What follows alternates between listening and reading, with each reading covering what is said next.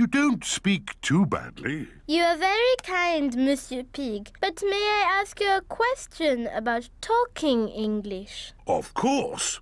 I'm an expert at talking. Ask away. Are English split infinitives a form of irregular verb or past pronoun? Actually, it's quite late. Shall we set up Delphine's bed? Mummy, can Delphine sleep in my bed with a pillow at each end? Good idea, Peppa. Peppa and Delphine are sleeping at each end of the same bed. Now, children, try to go to sleep. You've got a busy day tomorrow. Delphine is visiting your playgroup. Wow.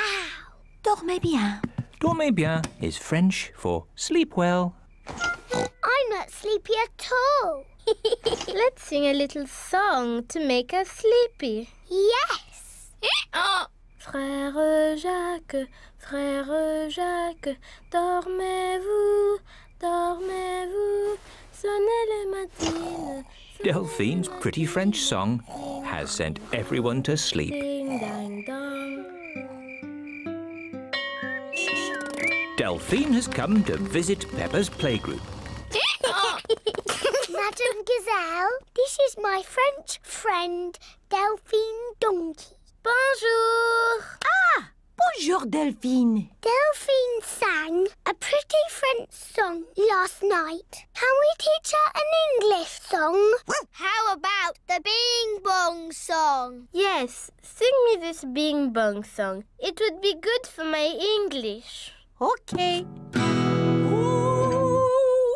We're playing a tune and we're singing a song with a bing and a bong and a bing. Bong, bing, boo. Bing, bong, bing. Bing, bong, bingly, bongly, boo. Bong, bing, boo. Bing, bong, bing. Bing, bong, bingly, bongly, boo. Good. I have learned lots of new English words. Bing, bong, bingly, bangly, boo.